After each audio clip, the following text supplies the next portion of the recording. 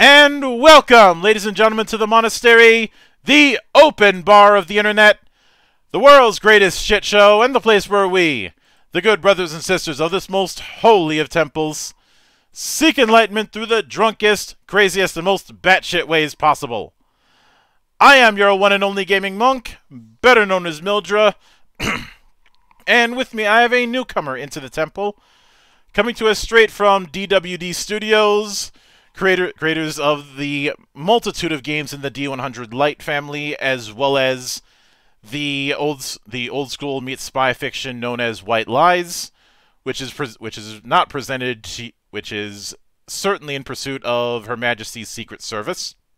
Sorry, had to. The one and only Bill Logan. How you doing today, man? I am doing great. It's a long introduction for me to just say, yeah, I'm doing great. Mm-hmm. What are you drinking today? Castle Danger. Castle Danger. Well, I am embarrassing myself by admitting that since I'm low-carb dieting, I'm drinking something horrible called Bud Next. Never heard of it. Yeah, it's horrible. It's my first time trying it. I bought a 12-pack of it. It's 0 carbs, so I thought I'd try, and I'm like, it's worse than like a White Claw. Castle Danger is a cream ale, a local one. It's one of my go-tos because it goes down smoother. Sounds delightful compared to this. That and I ran out of the usual Irish whiskey. And well, getting mead is going to be hard this time of year. I usually only am able to get that during the summer months. I had mead over the holidays. A friend of mine brought some over. It was amazing. Sweet and thick syrup-like. Whenever the holidays come around, there's always that one person who tries to offer me eggnog, and I tell them absolutely not. Yeah, I prefer not to mix my alcohol with my dairy, thank you. You know, there are some people who are trying to mix milk and Pepsi over the holiday season. I'm like, that's the kind of thing that should get you flogged. Yeah, I remember that from like Laverne and Shirley days or something. That's horrible. I tried it way back then. Yeah, I enjoy milk of all kinds except chocolate milk because of my issues with chocolate. But I don't know what issues you have with chocolate, but that sounds un-American. Allergies. I'm allergic to the cocoa bean. Oh, that's weird, but okay. Noted. But mixing that with any sort of carbonation just sounds like a recipe for disaster. Yeah. Doesn't sound like your stomach's going to like that too much. Any dairy at all with anything bubbly or alcohol sounds horrible. Also, here's a really bad idea. A bartender who that's his cover for what his real job is, an alchemist. There you go. Like what? I don't know why fantasy writers haven't made that connection of somebody who mixes the drinks in taverns and somebody who mixes drinks in an alchemy lab. Yeah, mixologist / alchemist. It's just that dual class. I mean, there's already the whole thing about how dwarves will get in fights over who makes better beer. So why not? But I'd like to get into the origin story, if you will. What was your introduction to role-playing games, and how did it stick? So, I was a teenager in high school, and there was a library in my town that had a basement, and it had this room that you could reserve, and there was a science fiction book club there. And at the time, I read science fiction books. I enjoyed them. And so I decided to go there and just see what was going on there. And when I got there, they weren't really talking about science fiction books. They were playing a game called Star Frontiers. And so I played Star Frontiers, and I had a blast, and I enjoyed it, and I loved it. And over the next year, eventually, the people that ran the book club ended up quitting because they moved on to go to college or whatever. And so I ran it, and it prospered, and we just kept running. It was just one game, cost me $10 damn, and it was all I needed, right? Mm-hmm. You ever play it? Star Frontiers, yes, and Yeah. A few years ago, I did a series in my review collection called TSR Month, where I decided to cover a handful of TSR games that weren't D&D, because I felt that there were certain gems that weren't talked about, and one of them was Star Frontiers, which I liked, and I also said maybe that Buck Rogers game would have done better if it was used as a backdoor second edition for Star Frontiers. Yeah. I enjoyed that. The Buck Rogers game, that was good. It was I'm not gonna sit here and say it was bad. It's just a hacked version of AD&D in a lot of places. Exactly. But who the hell was gonna know who Buck Rogers was in 1988? It wasn't that far removed from the TV series. Come on. It was far given how stuff like Flash Gordon and Star Wars were a large part of the conversation by that point when it comes to space opera. I honestly think it would have been a bit too removed. Mm-hmm. But I do feel that it would have had a better that Buck Rogers would have had a better shot if it was using that D100 approach instead of trying to force feed space opera into a system that, in order to make space opera work, you've got to hack the holy hell out of it. Yeah, that's valid. And there's obviously going to be some who will say, well, you can just reskin stuff. My philosophy has always been house ruling is a spice. And I don't know about you, but I wouldn't want a dish that's nothing but cinnamon or nothing but cumin. Like that just sounds unappealing, and I had to deal with a hell of a lot of house ruling with my days with GURPS. Not with GURPS, with riffs. I don't know why I thought of GURPS. We all house ruled. I mean, that was just the nature of the beast back then. We were kids. We bought one game.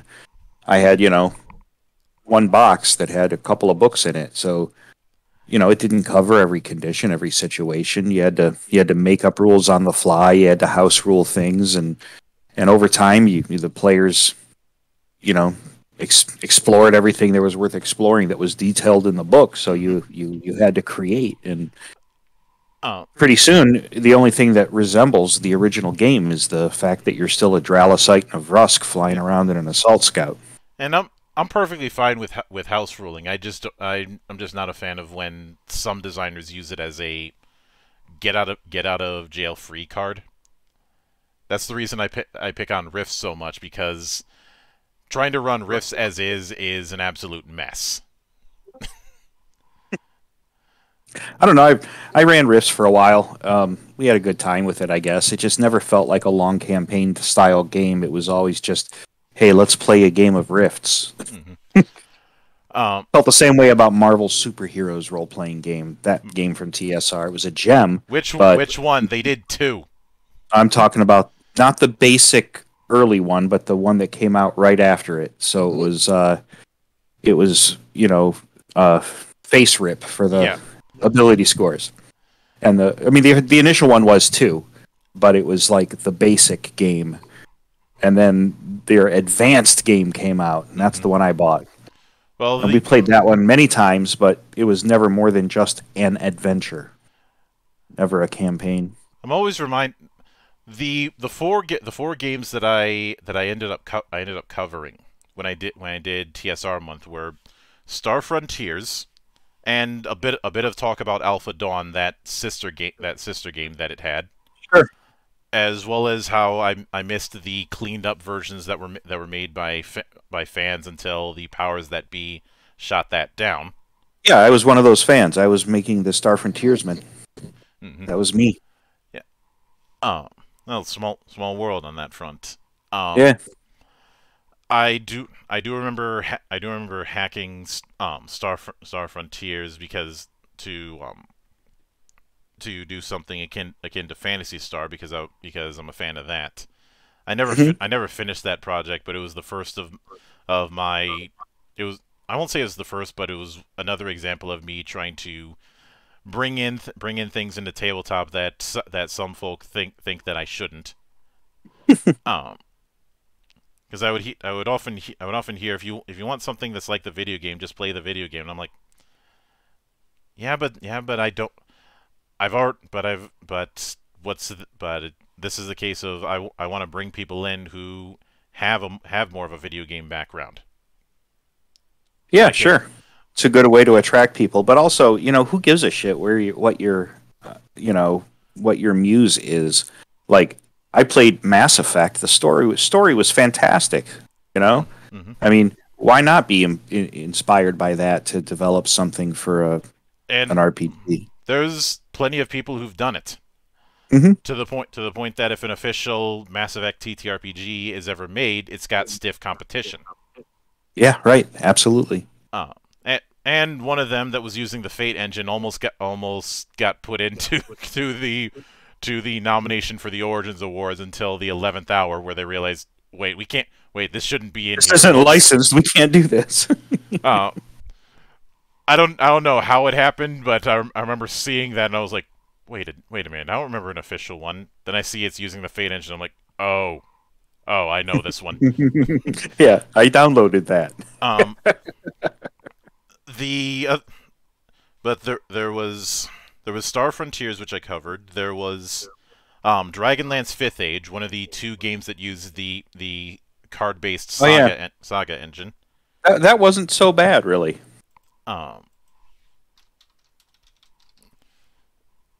Let's see. There was a cleaned up version of Marvel Superheroes called Nth Edition that I came across, and that one I covered.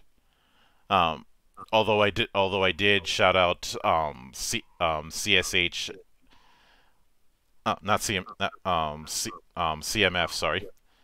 Classic Marvel Forever for just being a treasure trove of material for Marvel Phase Rip. Absolutely. And it's bookmarked right here on my computer. You can't see it, but I'm pointing at it. And when that attempt at doing a revamp of Top Secret came out, I covered that. This was 2019 when I did all this. Yeah. And you talking about that New World Order one that came out from that new TSR group? Yeah, that's the one. As someone who published Covert Ops and wrote it, and White Lies and wrote it, that I love spy RPGs, right? I just couldn't get my hands around the New World Order game. I don't know why. It just didn't ring with me. I have it. I bought the whole box set. It's sitting right here on my shelf, and I still haven't got it to the table. I've read the whole thing. I just can't.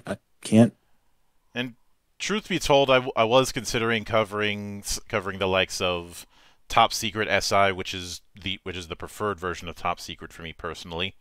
Me too. It's excellent. I mean, the original is nice, but it's a bit messy. SI feels a bit better organized. Yep. Agreed. The skill system's a little wonky, but it's good. And I thought of covering Boot Hill, but I realized both of those are still D100 games, and I've already got a D100 game that I'm covering. So I didn't want to double dip. Yeah, obviously they're not exactly the same beyond that, but I was aiming for variety when I was doing this. But speaking of that, it's kind of funny to me. people get hung up on, D20 versus D100 versus, whatever, 3D6. I've actually had reviews, if you scroll through the reviews on DriveThru, where people have said 3 stars. I like it. The only thing I don't like about it is that it's using a D100 system when D20 systems are more accurate. Oh yeah, those Things like that. And I just don't get that. I'm like, okay, let me divide everything by 5 to make you fucking happy. I don't know. I don't get it either.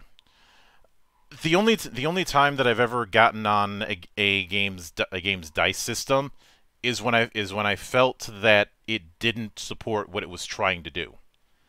Sure. And the last time that I did that was nowadays it's Sword Chronicle, but at the time it was A Song of Ice and Fire. Mm-hmm.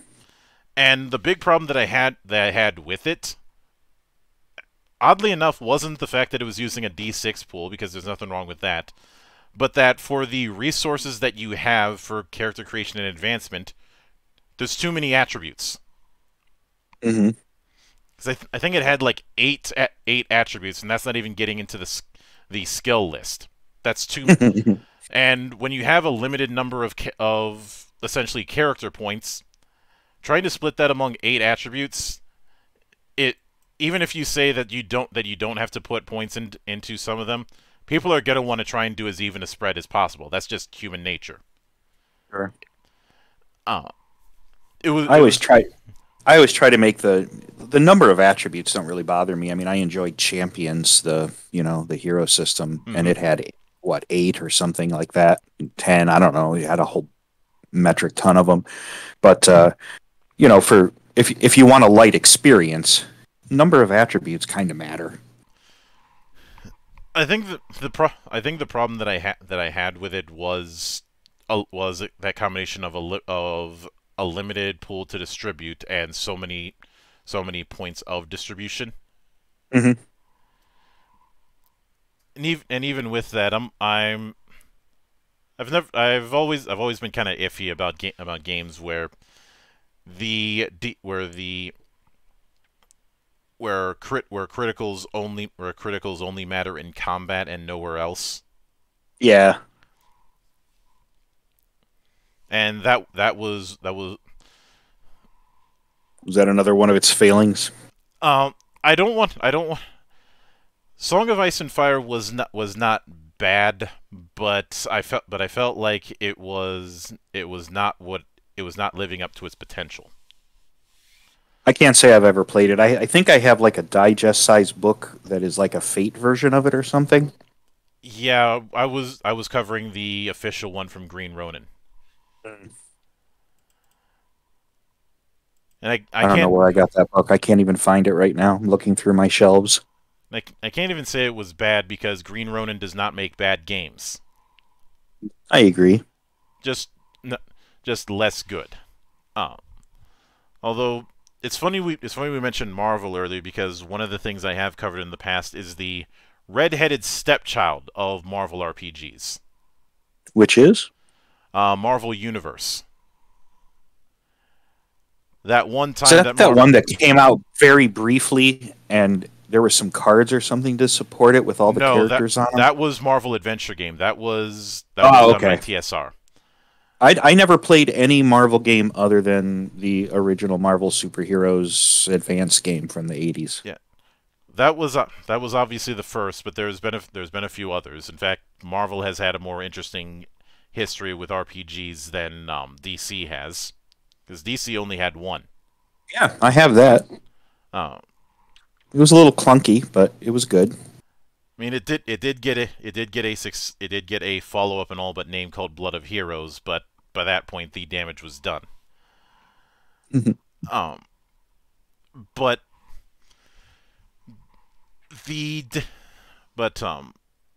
the Marvel Adventure game was the other game that used the Saga system, same as Dragon. Oh, I remember now. Yeah. Yeah, I remember. Marvel Universe was that one time that Marvel themselves thought that they could try and make their own RPG with blackjack and hookers. Okay, maybe not the blackjack and hookers, but have it be a diceless game that used essentially chips. And they put this out in the early 2000s, which was the worst time to put it out because one, they put it out a year after D&D 3rd edition came out. And two, this was right in the middle of the legal shitstorm that Marvel was going through at the time. I'm specifically referring to the parties that were involved in dealing with the bankruptcy. Mm-hmm. So you had this massive ownership fight between Ron Perelman, Carl Icahn, Ike Perlmutter, who owned Toy Biz, the bank syndicate, the judge who was presiding over the case, and the trustee that the judge appointed to watch over the parties. And when I say this was a shitstorm, I mean there was open hostility between parties every time they had to meet. That's so in that kind of climate, that's a pity for something that defined a whole hobby genre, right? Yeah. I usually have people refer to the docu-series that SF Debris did called The Rise and Fall of the Comic Empire that goes into detail about the whole thing. Mm-hmm. But Marvel Universe was going to be DOA. And I'd say the big reason for it is it being a diceless game. I think the mindset that they had was because it's not going to use dice, it would be easier to approach. But diceless games have a much bigger barrier for a lot of people because the idea of rolling dice is so ingrained into the zeitgeist. Well, I still can't get my head around Amber. I can get my head around it, but the fact that you don't see as many diceless games as you do games with dice should tell you exactly how much of a barrier there is. But now I will admit that I came into things late when it comes to D100 Lights. So I would like to ask what between the 4 D100 Light games what the order of release was. Frontier Space was obviously the first, since you wanted it wasn't, believe it or not. Oh?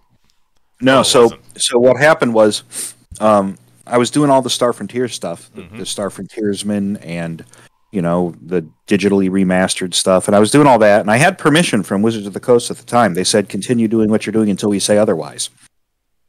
And so I was doing it. Wasn't making a penny off it, just having fun, loving the hobby. And then I got a cease and desist. So I decided by then I'd become fairly good at doing layout and art. I wasn't good at it then, but I was getting good at it, I guess. And I just decided I wanted to make my own game system. So we started working on Frontier Space first, but we didn't release it first. Was Barebones Fantasy first?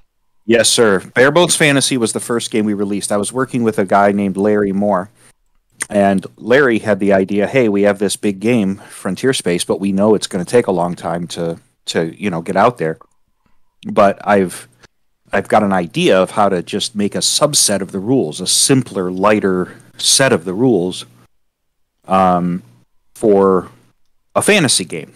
So I listened to him, and we started working on it together, and before we knew it, we had the whole game set up and playtesting it like within a week. Because we had the game mechanics that we had been testing for a long time with Frontier Space. This was just a lighter version of them. The whole idea of skills with class type structures and very few ability scores and how they all work together. So we did Barebones Fantasy first, and I was just amazed how fast that took off. I don't know if it was the game itself or if it was we fit a lot of game in 80 pages. I mean, if you look through Barebones Fantasy, there's a lot in there. And we didn't do it by using a 7-point font. We did it just because we tried to word things concisely and Okay, it's not perfect. We're one day going to do a second edition. We've had some work done on it to try to correct things, but it really took off fast. And pretty soon there were other people producing content for it. Lots of additional adventures were made, and some of them were published through us, some of them were not. And then after that, before we even moved on to do Frontier Space, finally, we went with Covert Ops. And Covert Ops was because spy stuff is my bread and butter. I love the spy genre. I read spy novels. I watch spy movies. Any kind of espionage related stuff, I'm just enamored with. I mean, the '80s were the best time for spy stuff. Heavily inspired by the Cold War. And I'm not a huge history buff, but I love spy history. And I visited museums that are devoted to spy history. I mean, I just love it all. And so I wrote Covert Ops to try to simulate, cinematic action, adventure, espionage type stories. And I wasn't thinking James Bond because, there's already a James Bond RPG. And I didn't want to make a super lone character kind of RPG. It was more like Mission Impossible, a whole group of individuals, each with a specialty, right? Yeah. So that was Covert Ops, and then I was working on Frontier Space, and then suddenly James Spahn put out what was the name of his sci-fi RPG? Why am I not thinking of it right now?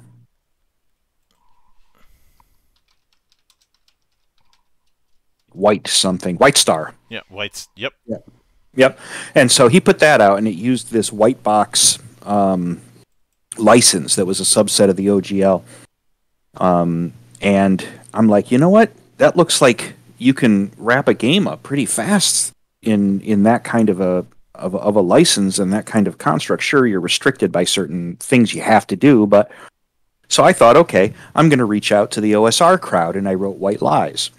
And I did that over a course of about a year and a half and released that. And all this time, I was also producing supplements and adventures and things like that for the other games I'd released.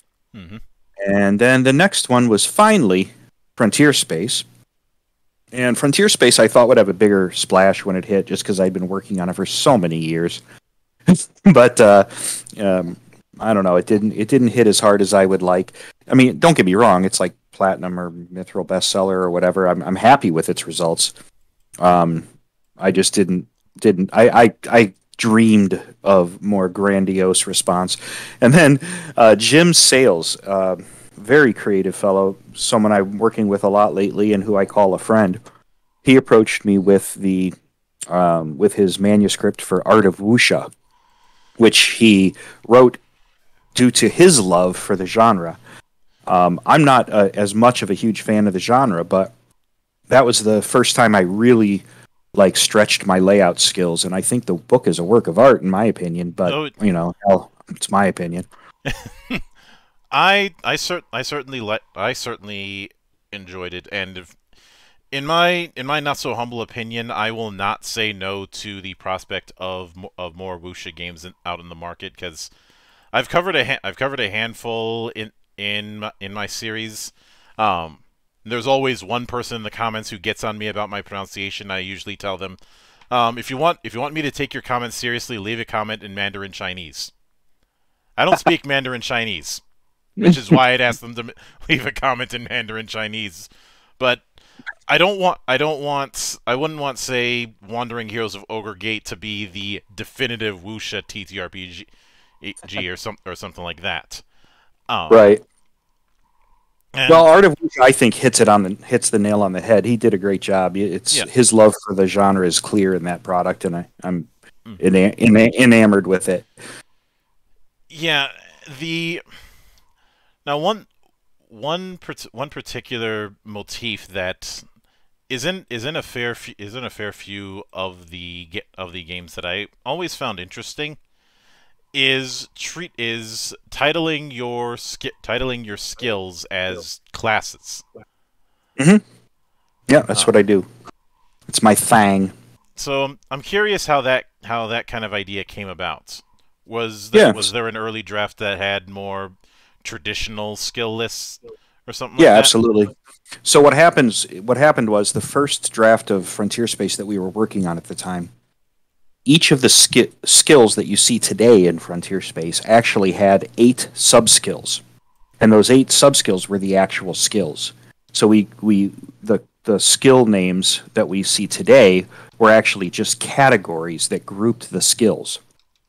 And it was kind of a stretch for us to fill 8 for every category. Some of them we had to categorize and truncate to try to make 8 only, right? But other categories, it was a stretch to try to make 8 happen. So then, we started realizing, hey, this is kind of silly. If we want a faster moving experience than juggling all these individual, like we couldn't even remember all the skill names.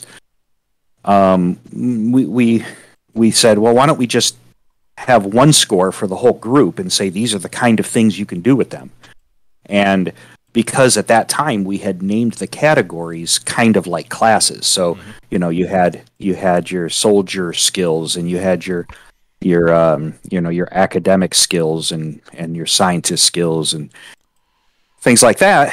That became the actual skill. And then over time even today, when we publish these games, like if you look at Covert Ops, they list 4 sub-categorical things that you can do with the skill. But over time, we kind of don't even use those. At the table, you're just, you have a 60 to 65% soldier skill, and we know what that applies to. Everything a soldier does, right? Mm-hmm. And so that's kind of the direction I went with Frontier Spaces. Let's just, sort of push out all the sub-skilled sub-definitions and just instead describe in a paragraph what the skill entails. And the fact that it's named like a class is kind of irrelevant, but it also is descriptive. It kind of tells somebody a classification of skill type activities that you could do with that score. I can only speak for myself, but what I enjoyed out of it for me is the fact that you don't have you don't fall into the same trap that a lot of games with skill lists can fall into, especially a lot of the games that were messing around with skill lists back in the 90s. Yeah, because you run into situations where there's something you need to do and there's no skill for it. Or in some cases, you try and cover as many skills as possible, and it gets excessive. Sure, you have a 64 skill list like GURPS or something, where it's a long multi-page printout. Or the skill list for Phoenix Command, which can best be described as yes. How many skills do you have in your character sheet? Yes. Well, yeah. So the whole idea, and again, I don't know if I mentioned this. I'm an engineer by trade, and when writing software or designing a machine or a human machine interface or anything like that, or a robotic situation, you always have to think categorically because there's so many little things that you have to categorize and organize. And so just like when writing a program, right? Mm-hmm. Who hasn't written a program? Those of us that have been around since the 80s. At least one program you've written. Come on. I have one infamous program story. Well, I'm just saying that when you write a program and it's going to be robust and used by industry, you think categorically and you create subroutines first to do repetitive tasks and you organize yourself. Mm-hmm. So when creating skills for any RPG or when creating the attribute set, I have a method for that too. I have a categoric process I go through, and to the best of my ability, I think categorically, and I think that's a better way to be comprehensive. Mm-hmm. And one thing that I'm curious about in terms of how you've handled it is what In Covert Ops, there's one particular concept in there that is martial maneuvers. Hmm. What prompted the idea of putting that in? Because that's something that was not to my knowledge. I may have to refresh things, but I don't recall that being in in Frontier Space. Yeah, so it was not in Bare Bones Fantasy, and it does have a place in Frontier Space slightly differently. But in Covert Ops, the genre involves a lot of action adventure. So, having a bunch of martial maneuvers just gave life to the martial arts skill. Because otherwise, you can't have a whole skill called martial arts and just have it be for punching. So you have this skill that gives you this whole structure of branched things, and it also became the launching point for how things were organized for Art of Wuxia, and it inspired Jim to create that whole game. He said that he got inspired by it because of one little side note in the Covert Ops game that was a side suggestion that says, hey, you don't have to just let players pick whatever martial maneuver they want when they level up. You could create styles and predefine the maneuvers that they will get, and create a number of styles that are taught, and that was his inspiration to say, you know what, this is perfect for making a wuxia game. Yeah, but yeah, in Frontier Space, though, sorry, I didn't mean to interrupt you, but in Frontier Space, we have a similar concept. We have every skill.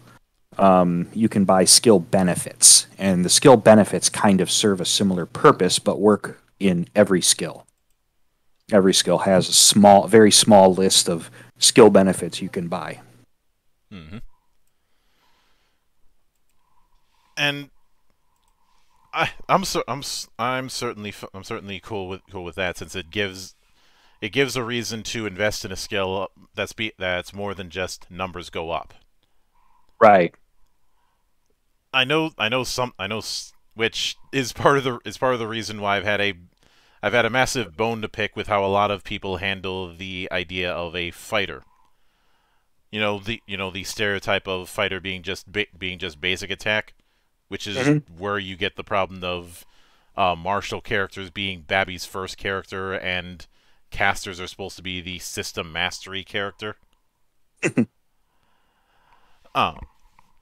I know some people say, well, fighters aren't supposed to be more powerful than mages. Well, if that's the case, why is Conan kicking sorcerers' asses every time he meets them? That's right. And well, I'll say that my favorite type of character class to play is a simple fighter. I know that's weird to say when you just described that, but it's true. I think the story comes from your character background and the story that unfolds for you. And to be honest, it's kind of fun because I grew up a little wimpy kid. The idea of being able to make a threat and back it up, hell yeah. For me, and this is another bit of my gaming philosophy is, I don't like the idea of narrative and mechanics being segregated from each other. Not that I feel like they should have kind of a yin-yang relationship that's complementary to each other, or one feeds into the other. And I suppose a good example of this is let's say that in a campaign you have a XP of Excalibur, the good old sword in the stone. This sword. Actually, I'll scratch Excalibur. Let me use a better example. The Master Sword from the Legend of Zelda games. The sword of the Hero of Time. The Blade of Evil's Bane. This sword that has this massive lineage going back hundreds of years. You take all of that and you just make it +1 to attack. Bit of a disconnect there. Agreed. But, I don't know. Is that a failure of storytelling? Is that a failure of game mechanics? Or is it a failure of a GM assigning such story significance to something that was minimal? That's a good question. The answer is yes. I'm just saying a good GM wouldn't do that, right? Yeah, a good GM wouldn't do that. A bad designer would. Okay, that's fair. Yeah, I know what you mean. And in my D00 products, my D100 products, they have I use this concept called descriptors, and it's a non-game mechanical concept where when you make your character, you have to specify two descriptors: one that's a beneficial thing to say about your character, and one that's a fairly baneful thing, like say, I don't know, good with the ladies, and then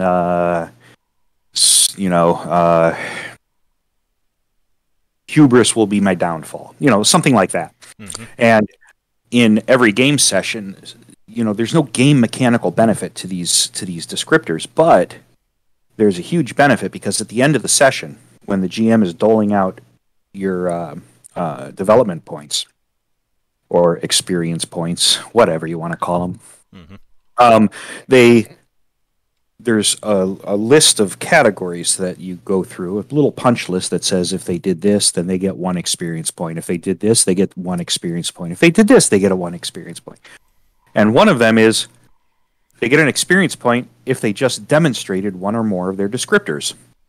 So you're rewarded for consistency of your character design. And in the end, those descriptors end up making you better as a character because you're developing your character and raising up in levels with those, development points. So I thought it was a very simple way to implement character concept into the game mechanics without making it mechanical. Yeah. And of course, even with I use that magic item description because everybody's at least familiar with Legend of Zelda in one form or another. Lots of weekends spent playing Zelda. and for me, lots of weekends, dealing with the absolute bullshit that was Death Mountain in Zelda 2. I didn't play Zelda 2. Zelda 2 is not a bad game. It just has some moments of what we like to call hand-braking, also known as "God damn it." And Death Mountain in Zelda 2 was one of them, because unless you had Nintendo Power, which at the time I didn't, there was no. The best way you were going to navigate through that thing was guessing, and I don't like that. King's Quest is my whipping boy. Keep guessing until you get to move forward, right? That's how the game works. Yeah, I'm pretty sure Sierra said the exact same thing with all the bullshit in King's Quest. And you ever hear of the Wizardry series of games? Wizardry. Oh yeah, I've talked about it plenty of times on this channel, and how that's awesome. How important Wizardry is as a historian, especially. So I used to work for Surtech Software. That was my first tech job that I ever had, and they were developing Jagged Alliance and Jagged Alliance 2 Deadly Games and Wizardry 8 they were working on at the time, and so there's this whole group of kids that they hired that were sitting in these cubicles, and they would get these phone calls, and it was people asking for support, like how to get past levels in the game, and I'm like, I didn't even know that existed. Like you could call a helpline to get help getting through a level. Have you ever heard the story of call Apogee, say Ardwolf? No. This was a contest that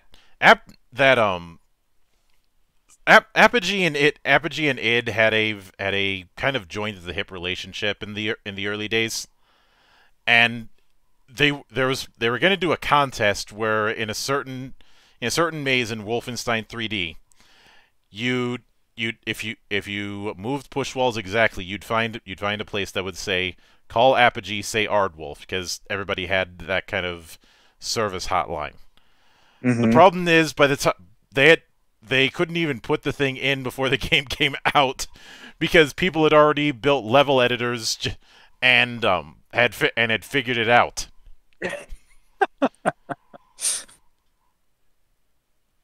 Yeah, well, sometimes despite your best planning, obsolescence screws you, right? So that's the same idea with my work at Surtech Software. What I was doing is writing the installers for the games. Like you know, doing all the registry entries, finding out what operating system it was, setting everything up, putting the icons on the desktop, all that kind of crap, and you know so I would get calls sometimes that were like tech support calls they weren't like, how do I get the ogre out of this room so I can get into the next room? It was, hey, I installed your game and now my computer won't read. Yeah. Those were the days, man. But I ended up covering there. I have fancied myself a bit of a historian, and a lot of people, when it comes because I do explain to some folk why I do not like the phrase JRPG, and in the process had to go into the history of video game RPGs, and also why a lot of people who think that you shouldn't be drawing inspiration from video games for tabletop don't know their history. I mean, has everyone just conveniently forgotten about the SSI era?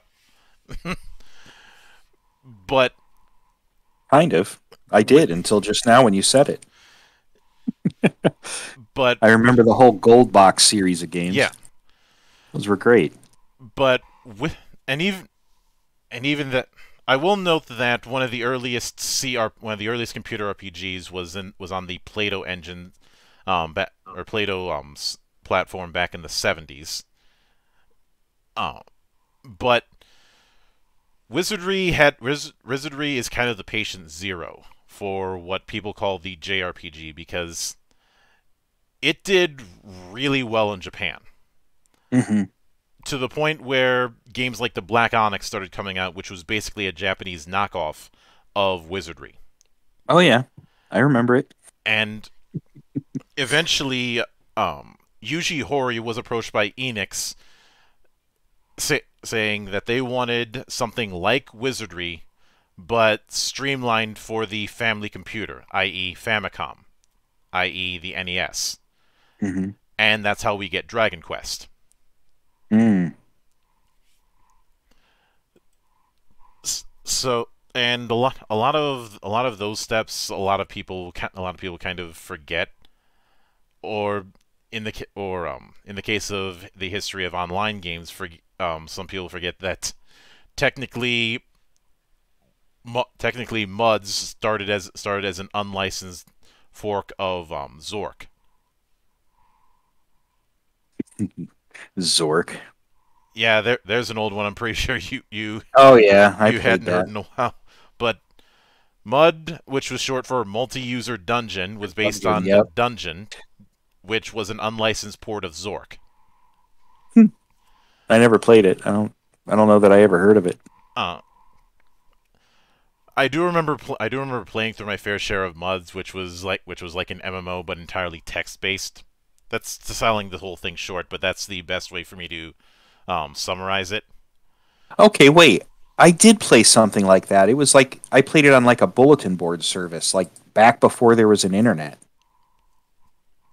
Yeah, It was all text. yeah, that was how these kind of things work. That was how things kind of worked. It was the land of NAIV. It was called, and it was programmed by some dude who owned a pizza shop in my hometown. Yeah. And NA stood for no anchovies, and IV was the fourth version of his game. Mm-hmm. Now, when it came to designing doing design of Bare Bones Fantasy, Hmm. how easy or difficult was it to try and build a spell system? Since obviously there's not really a spell system in Star Frontiers that could be built around. Right. Well, again, when we decided to try to make a really light game and try to fit as much game as we could in a small package, the original package was literally supposed to fit in a deck of cards box. That's what we were aiming for. We failed at that because we didn't think it would work and it was too clunky and, you know, gimmicky. But at that time, we tried to fit every spell on a card, and we didn't want to make too many of them because we had to make this whole game fit in a card box. And that's when I started applying, back to the idea of categorical thinking, where we don't need 100 different offensive strike type spells. We don't need a lightning bolt, a fireball, what have you. We can just have one spell called offensive strike that the caster flavors with whatever element or need he has at that moment. And so that gave birth to us thinking categorically for all the other spells as well. So every spell description could fit with 9-point font on a card, on a playing card. And that's how we designed the whole spell system, was going through the player's handbook of D&D and going through Pathfinder at the time, had just come out, the first edition, of course. Mm-hmm. And we were just browsing through every spell and saying, okay, what categorically does that fit in our game? It doesn't fit in any of them. Okay, do we need a new category? I don't know. Let's make a note of it and we'll come back to it. And then after a while we come back and we say, oh, we have a whole bunch that seem related to Charm and Dominion. Let's put them all together. You know what I mean? Mm-hmm. And so ultimately we tried to categorize spells and magical effects into a handful of specific categorical spell types.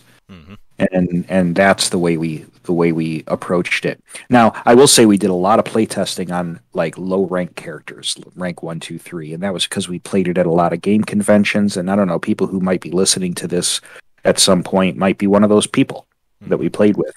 But I have to say we did not do a lot of playtesting past third level. So once skills get past third level, most of them seem to do just fine, but Spellcaster sort of starts to break. So that's one of the goals of doing a second edition at some point, is to tighten up the higher level play now that we have a lot more experience with it. Yeah, it's funny you mentioned that, because I have talked about in the past on the issue of high level play in some. Mm-hmm. In some games, especially games that, and I will note there's the caveat of this is specifically around games that use some sort of level system. If it's a level-less system and a classless system, you're gonna have people find some way to break it no matter what you do. So best to not try and swim upriver. But I'd say a good amount of the reason why there's this stereotype of high level is boring is a hyper focus on the new player experience to a certain extent, and not a whole lot on the experience of turning newbies into experts. I'm not saying that's the case with any of the D100 light games, but that's a pattern that I've observed. Mm-hmm. Yeah, so I don't know if that's true here or not, to be perfectly honest. I just know that we tried really hard to try to encapsulate, all of the magic spells that we could from every game type. I mean, I even grabbed the old magic law, arms law, and claw law from Rune Quest or whatever the heck it was that I had laying around. What was it? It was Rollmaster. Rollmaster, that was it. I had that, and I was looking through it, and I had some other magic book from that game, and I was looking through that, and we were trying to find every possible spell every RPG ever put out, and there's a place for every one of them in this spell list, mm-hmm. plus a couple other spells that we published subsequently in some webzines that we put out. The funny, but a couple of them are very broken though. Like Summon is kind of broken. creates a mess. Telekinesis is fine. There's just a handful of these that are truly broken. Offensive Strike is one of them. Mm-hmm. I distinctly recall doing a little experiment on the ratio of spell pages to total book. Mm-hmm. Obviously, Bare Bones Fantasy is at the low end of that. Yeah, I think we have like 4 pages. 2, 3, 4. Okay, we have 5 pages of spells in an 80-page book. Mm-hmm. The whole idea is take the number of total pages in the book and its core book only, and obviously obviously, and the amount of just descriptions of individual spells, not the mechanics of the spell casting system or anything like that, just the spells. Mm-hmm. If you had to hazard a guess, what fantasy game would you say would be the biggest offender?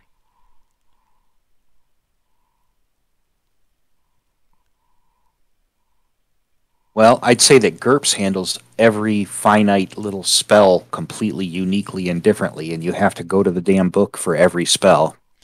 Actually, GURPS was on the low end of things as far as was it page really? Count. Like, oh, if we're just talking page count, I don't know. Would it be D&D? I mean, the player's handbook is like 50% spells. It's a two-way tie between D&D 3.5 and Pathfinder. Okay. Pathfinder yeah, that's believable. Beats it out. Pathfinder First Edition beats it out barely. And truth be told, a lot of the spells are ridiculously redundant. Like, do we really need 18 different versions of protection from? Right. That's why I have one protection spell that you specify the effect of when you cast it, right? Mm-hmm. And I think this plus there's been a lot of spells that the sole reason they exist is to deal with or negate other spells. Sure. Or yeah, light and darkness. Nobody's casting a globe of darkness. Not when there's other spells that can blind people with a power word. I did have a Gish character that used Globe of Darkness, but only because that was part of his strategy to create dark areas and then backstab people. Mm-hmm. Or create dark areas while he himself has dark vision, and start firing magic missiles at them.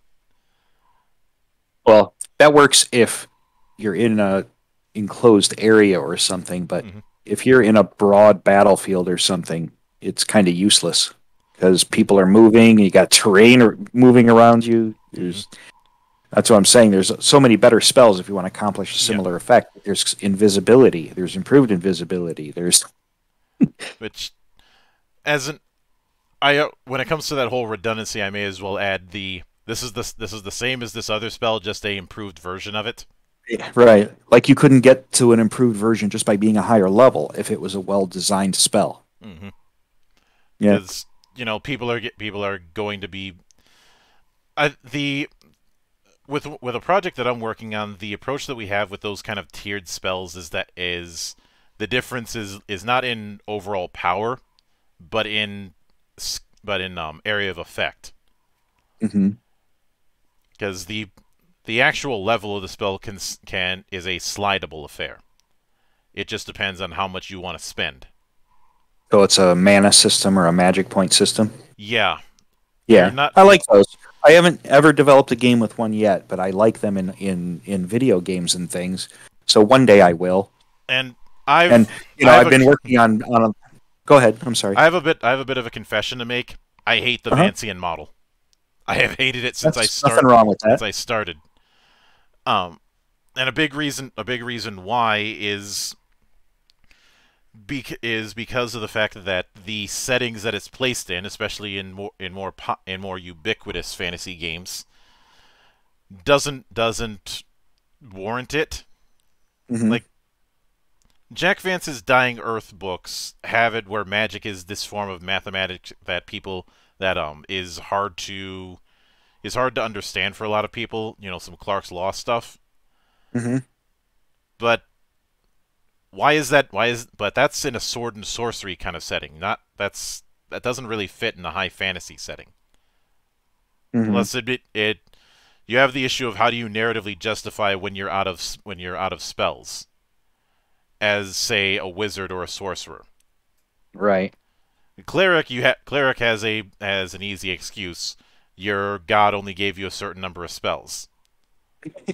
Yeah, you can just say because God wills it, because your God wills it. Yeah, which bit of an ass pull, but doable. Sure. But for a wizard who gets all their magic from intense study, right? No, mana points work totally well for me in my head. That works great. There's other ways to accomplish it with, a score that is diminishing as you use it, so your ability to use it is only, getting more and more stressed until you can rest. So that's another way to do it without mana points, which is something that we actually considered at one point for a second edition of Bare Bones Fantasy. Something akin to like the multi-action penalty we use, where just every time you cast a spell, you've now exhausted your ability to cast spell, your access to the magic source by 5 points or something. Now the next time you do, you got -5 to your percent chance. Yeah. Keep doing it all day, and you're going to be out of magic for the day. I will admit I have a fondness for... You can cast that spell as many times as you want, but you're going to be getting tired every time you cast it. Mm-hmm. Yeah, that was one of the ways we were thinking about balancing BBF too. Oh. And then Spheres came along and said, why can't you have both? I like Spheres of Power and its tradition system that basically divorces the idea that you have to have one set of rules for magic. Mm-hmm. But with the it sounds like Bare Bones Fantasy is the one that has occupied the most time in terms of things that could be improved, or were there other things that can be improved moments with any of the other entries like Frontier Space or Covert Ops? So Frontier Space, I had this conundrum. Bare Bones Fantasy was popular because I didn't have to explain what an elf was. I didn't have to explain what a dwarf was. I didn't have to have any lengthy conversation about their culture or anything. I just said, this is a dwarf. These are the statistical differences between that and a human and that and an elf. So I didn't have to rely on a bunch of extra stuff. But Frontier Space, the only thing that frustrated me was that I couldn't do that with aliens. Because aliens are going to have to be unique. I can't just say this is an alien and these are its stats. People are going to say, yeah, but look at that picture. How does he eat? Or how does he reproduce? I don't know. So people needed to know more because they didn't know what a Yar is, or what its culture was, or why it had the abilities it had. So we had to devote a lot of page count to stuff like that. Which once you start doing that, you realize, okay, it doesn't feel light anymore because now I'm going to describe everything else that I did. So the only small frustration was that it became a bigger product than I intended it to be. I was hoping that it would fill, the size of one of those two books, but when it got as big as it did, I realized I had to separate it into a referee and a player book. And there was some criticism over that. People said, it's just a money grab or something. I'm like, no, it's not a money grab. I don't want to burden you with having to buy a huge book for the player who only needs this section. What's kind of funny is it's not too far removed from the player's guide thing that, say, Numenera does, which is the core book, but just with all the DM stuff taken out. Yeah, I mean, that's pretty much what I needed. And then people would say, I bought the player's handbook and I didn't realize I need the GM's guide too. Can I return it? I'm like, don't return it. Get the GM's book. So I would, try to be nice and helpful, and I would hand out a coupon or something to them to try to take my profit off. I hardly make anything off my games. I don't know if you've looked at the prices I sell these things for, but I barely mark them up over the cost of the POD.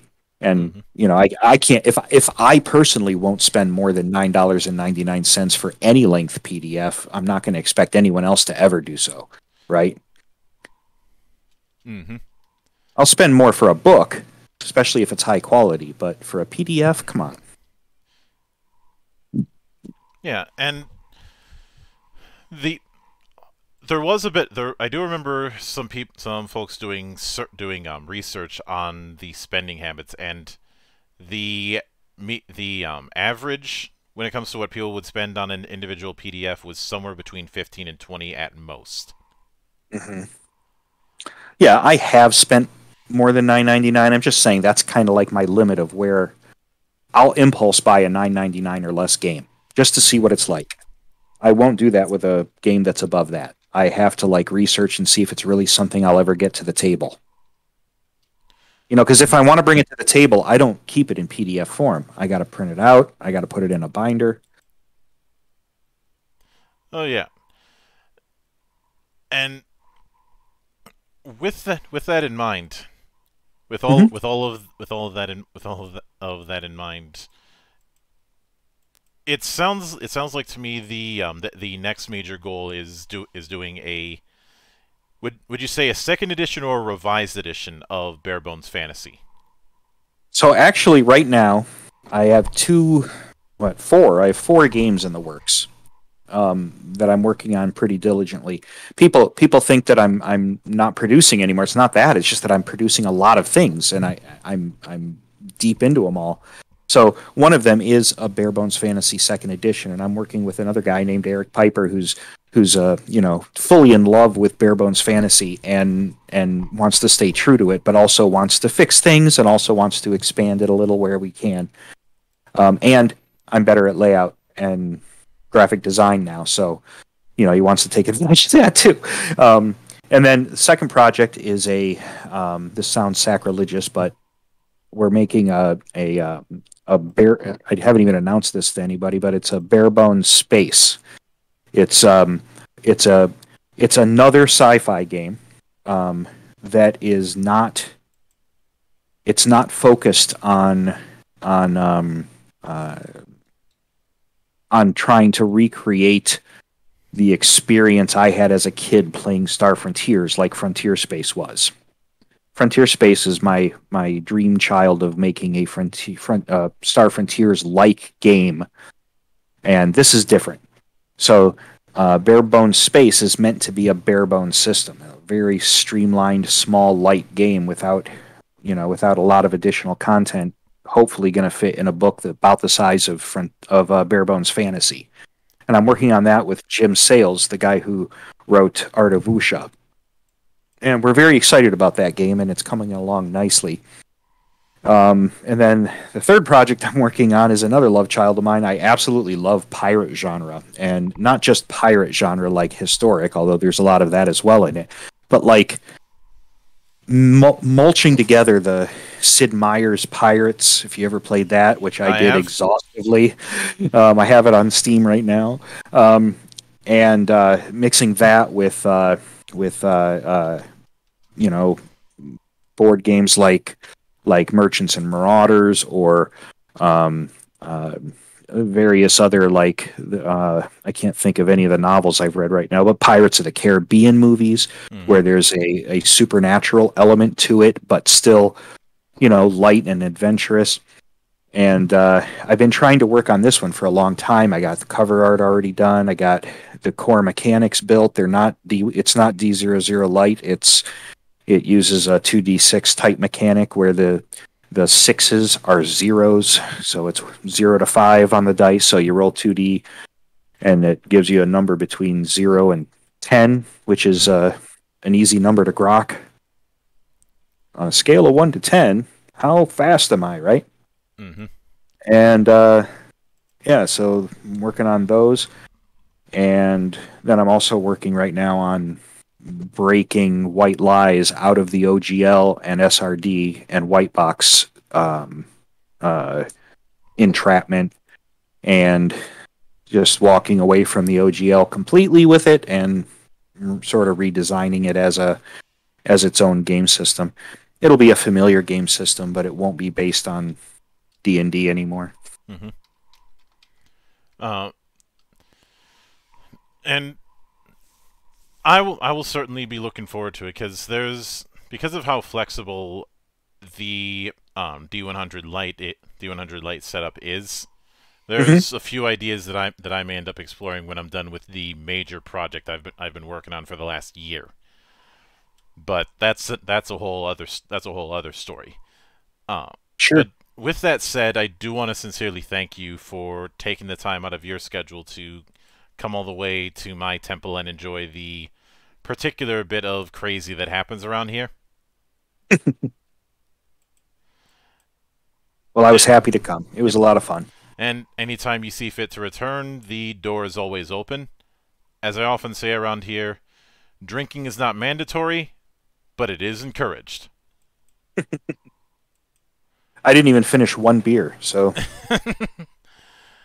and of course, a sincere thanks goes out to everyone who took the time out of their schedule to come onto the temple and enjoy the madness.